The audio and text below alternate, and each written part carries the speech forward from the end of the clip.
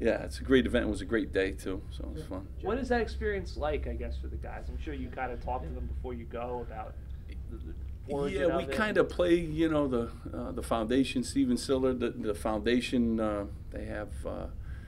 He was on Oprah Winfrey, so we kind of showed the show in the morning, and FDNY and the police and the fire department. We talk a little bit about it because I'm getting aged now. These guys are young when it happened. Some of them weren't even weren't even born, so I don't know the history that it was. So we talk a little bit about it and what all the benefits are and where the money raised goes.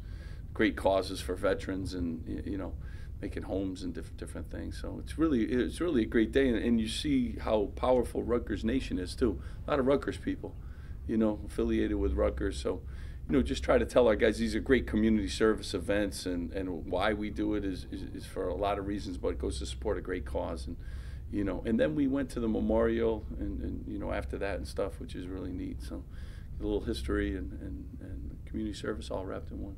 Steve, I wanted to ask you about the one-on-one drill, which really got my attention on Friday.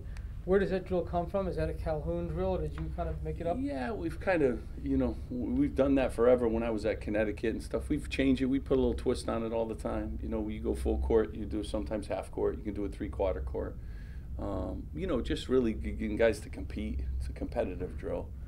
We don't call a lot of fouls in that drill, and there's a little toughness, and got to guard people, and can move guys around, big guys' wings, move the wings around, put the big guys sometime on the perimeter. They always like to do things they can't do.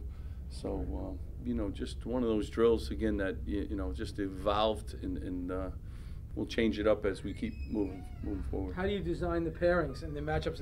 The key to the whole thing, right? Yeah, we like to just move guys around. So sometimes see different players against different players, and different skill sets against different, and defenders. Sometimes we pick an all defensive team with our best defenders and our best offensive players, and see if defense can beat the offense.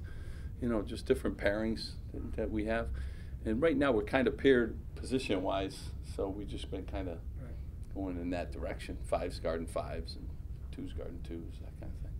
What have you liked? What have you seen from practice since Friday? Coachable, real coachable group, hard-working. I love the fact I could slow things down and teach, and then crank them back up again in practice. It was hard, last year we had a, personality of once, if we got them going 100 miles an hour, the minute we stopped to teach, we couldn't get them back to 100 miles an hour. This group kind of can do a little bit of both, so a little more versatility in how they kind of go about practice. So I like that a lot. I like we're more competitive. I think we're much more athletic. So there's some things I like, and but we're young. That's exciting to me too. Young guys and making their young mistakes and teaching them. We're a coachable group. Almost all these guys are guys that you recruited. So does that help, when you're trying to coach them to know that these are your guys? Yeah, I think they're Rutgers guys. They wanted to come to Rutgers, so I think they have those personalities anyways. They're coachable, and that's why they're here. They like to be in the gym. We had yesterday off. They were all in the gym. So some good traits to this group. I know it's early and it's season's just beginning, but they got some good characteristics of some leadership and some in the gym and enthusiastic about practice. So hopefully we can carry those through for the whole year. Be a great sign. Are those traits you look for when you're out on the recruiting trail and kids that want to be in the gym? Yeah, you really try to. That's something that I always loved as a player, and I think that's when you get better. When nobody's watching, and I like those kind of kids that are in the gym when nobody's watching, and these kids seem to really like that.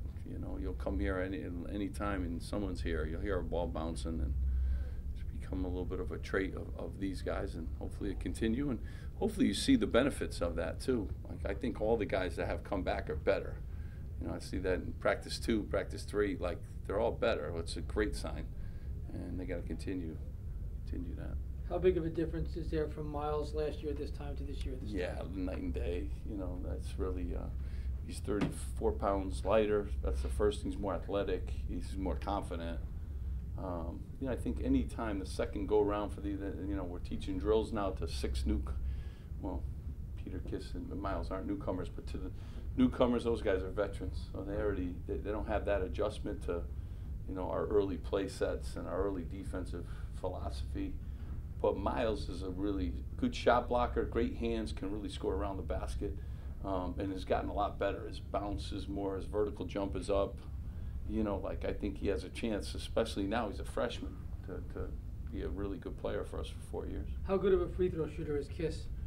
Peter Kiss is, you know what he is? He's a confident, he's a confident shooter, and, he's a free throw shooter that wants to take the free throws, so there's good free throw shooters, and then there's those guys that want the ball at the end of a game. He's going to want the ball at the end of the game. So those are the guys I really like, those are the tough free throws. But yeah, he's a confident shooter in all areas, which I like, and we need.